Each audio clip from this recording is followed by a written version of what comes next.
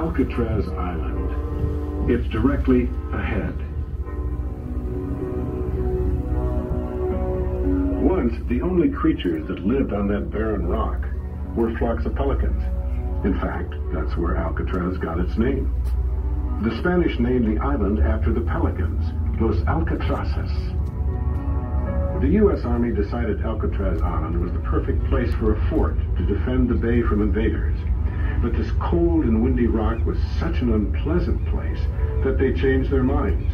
It was now the perfect place for a military prison, and eventually a federal penitentiary.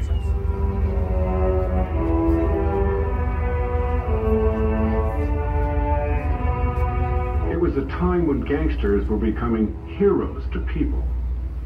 The government needed to send a message that crime did not pay. So they created Alcatraz, the very last stop in the country's prison system. The place to send the worst criminals of all.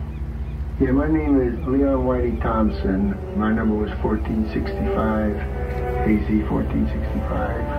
I was a man that had total hatred in them days. I hated anything that walked or crawled on this earth. And when you got a man like that in prison, you got to get rid of him. And that's what they did. They shipped me to Alcatraz. These were hard men, kidnappers, bank robbers, killers, men so dangerous that when the first batch arrived by train in 1934, not one was allowed to step down onto free soil. They simply loaded the train cars, one by one, onto barges, and floated them out to the island with the inmates chained up inside.